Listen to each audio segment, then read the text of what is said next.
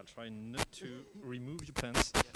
Okay, so give me the this thing here, and then do that. Okay. And if I go like that, that works. Okay, good.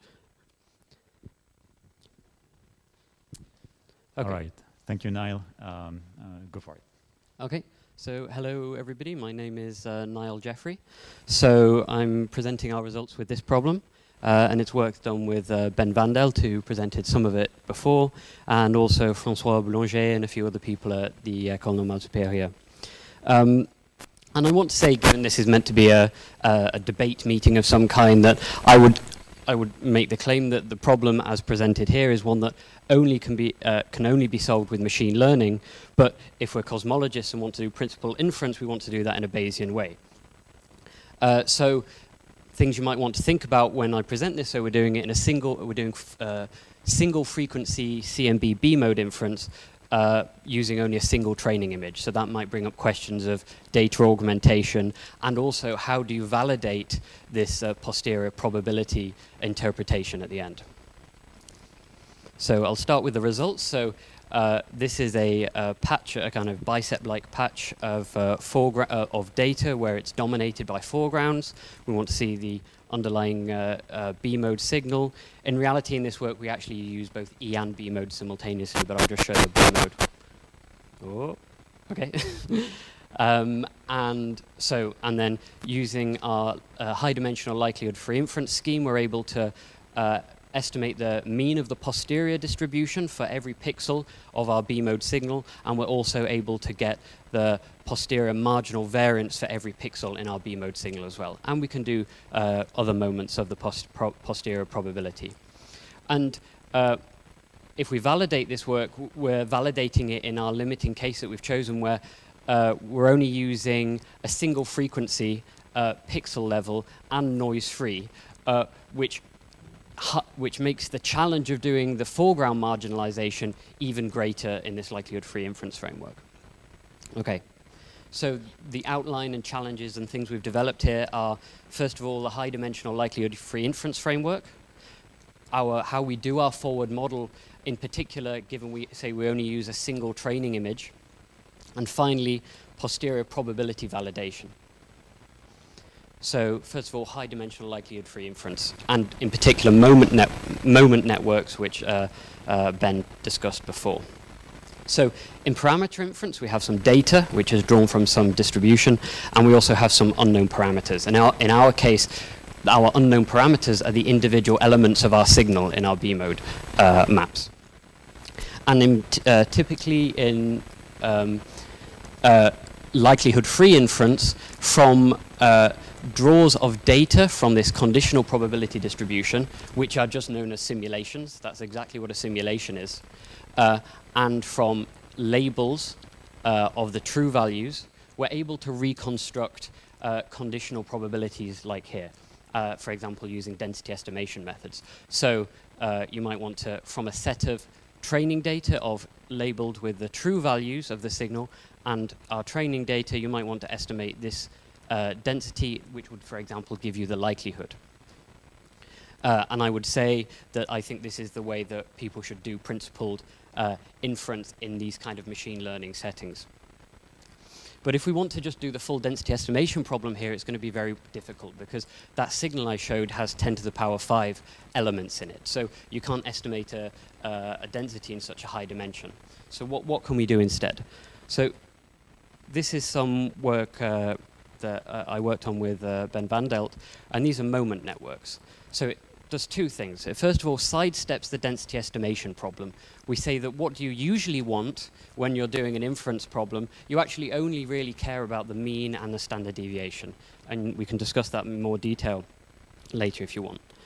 But also, we only typically care about the marginals between the lower dimensional pairs of parameters. It's not possible as a human to interpret a million-dimensional probability distribution, I would say. So how do these moment networks work? So it's a hierarchy of networks that use square losses. And in this framework, I'm imagining that all my training data and all my parameters that are labeling my training data are drawn from their priors and through a hierarchical model, so that everything is in a kind of principled way that all the distributions are the ones you would still use if you were solving this analytically, if you knew the likelihood, which we don't. Okay, so we have a hierarchy of networks. Our first network, F. So we draw, so our training data, if they're drawn from the correct distributions, form this joint distribution. And if we learn our first network under a square loss, then this first network will, if we minimize this J0, integrated over our training data, then F applied to the real data will be our posterior mean. So this is exact, independent of the distributions you're talking about. It doesn't have to be Gaussian. And then what we say is we do another layer. So now we go to the next hierarchy of the moment network, where we have a G network. And this now, we just plug in our first network into the first part of our squared loss. So now, if we train this again over the joint density, joint distribution of data and parameters, then our second network, G, will, once trained, give an estimate of the posterior variance as well. So we're able to do likelihood-free inference in extremely high dimension using this hierarchy of networks. Okay, so we've solved the inference problem to begin with. Now for the model. Okay.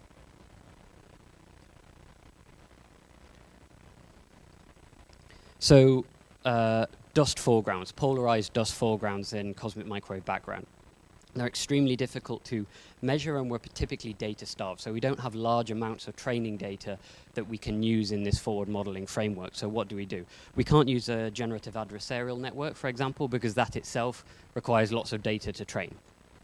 So we turn to a new method called wavelet phase harmonic synthesis, where we only need one single training image from which we can generate many more training images.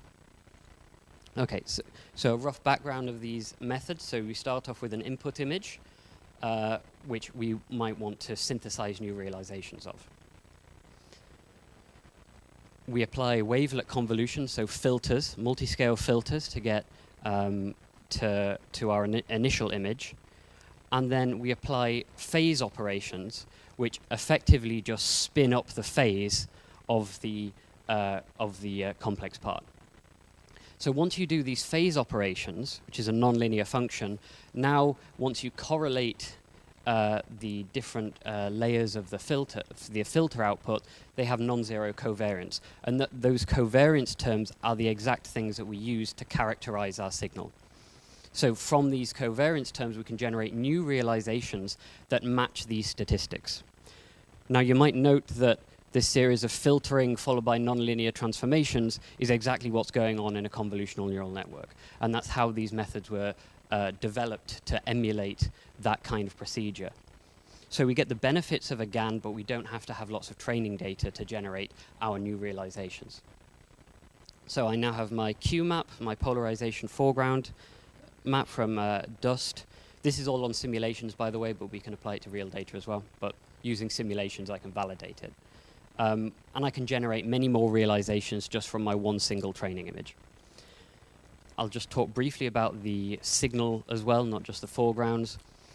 We generate our signals from a prior based on the Planck posterior distribution, and also the foreground amplitude is drawn according to a prior from the Planck analysis as well. So in our training data, we really sample different realizations where, for example, in this case, our signal L of 1,000 has power greater than the foregrounds, and in this case, we never get signal to noise greater than 1. So we sample over this kind of large prior volume. And now the results, so I showed you it before, so we have our true map. This is on validation data, not on synthesized data, real simulations, independent. We have our truth, our data, and we're able to reconstruct the posterior mean. So before I go on to my final part where we discuss how do we validate the full posterior distribution, I just want to comment on the posterior mean, that if we briefly forget that it's a posterior mean and just think of this as a foreground cleaning method, we can think of it as a point estimate and calculate the effective signal to noise of our reconstructed map compared to the initial data. So we really improve the signal to noise. But posterior validation. So at the start I showed you the mean and the variance for this data. And how can I test the posterior? And me just saying that it's Bayesian doesn't make me right. I need to actually show that I'm getting what I expect I am. So first of all, what does a wrong answer look like very quickly? So if I take my data from before and I have a statistical model that my foregrounds are Gaussian, I can solve this analytically and get my posterior mean. And this is blooming awful, because you have all of these this excess power in the places where there's a lot of foreground, which is the opposite of what you want, because if you have a lot of foreground, you want your posterior mean to get pushed towards 0, or because it's being pushed there by the prior. And this is exactly what's happening in the case from our results using our moment networks, where when there's a lot of foreground, like at the bottom here, the posterior mean gets pushed towards 0, and also the posterior marginal variance gets high. So it's doing roughly the right thing, but maybe we want to quantify how well it's doing. And so how we do this? So we rescale our residuals. So we take our posterior mean, our true pixel values, and rescale them by the posterior variance. So if our estimates are really the posterior mean and the posterior variance, or the posterior standard deviation, as it actually is, then these values should be distributed with mean 0 and standard deviation 1. And if that's true, it means both our forward model, i.e. the synthesis with a single training image is working, and our moment networks are really giving the posterior distribution, because this is tested on independent, non-synthesized simulations. So let's see what the distribution of these values are for our example. Or not? One doesn't work. Okay. And this is the result. So we can see that it is matched extremely well by a distribution. So these are the histogram of these rescaled residuals, and they have 0 mean and standard deviation 1. The Gaussianity is just not included in our model in any way. That just happens to be the way our posterior looks. And we can finally show that it works for many other independent simulation realizations, showing this method is robust, the foreground modeling is robust, using a single training image, and our moment networks are really doing likelihood-free inference in high dimension, and we've validated our posterior distribution. So, thank you. Thank you, Niall. Do we have questions in the audience for Niall?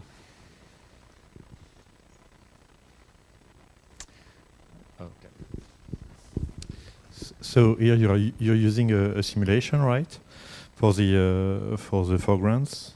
Yes. Yeah, you said that you can use real data as well. Have you tried that? What kind of data are you going to use, and what do you expect in terms of accuracy? So yeah, so we can use real data. So this is just initial work, but we can actually infer these wavelet phase harmonic statistics from real data in the presence of noise and contamination. So for example, in a simple case, you could take a few representative patches from the Planck data, marginalize away the effect of the CMB and the noise, learn those statistics, and now you have a generative model of the dust. And you could apply it to real data from a different patch of the sky, for example. Oh, we have a question from Mark and then Irania. Okay, thank you. Thank you for the talk. Nice. I had a question regarding the augmentation you make of your images. You say I can make a gun with a single image, which is a bit surprising. So can you say more about this? So it's just that the images are simple enough so that, or how do you check that they have enough diversity? It's not a GAN. I know, yeah. but you said something. I know it's not a GAN, but. So how do I test if the synthesis are the test is really in this plot here, because then when we trained our moment network using these synthesized images, we then validate it on unsynthesized actual independent simulation, and our posterior is correct. So it means that the synthesis is good enough for this problem. So it might depend on the problem.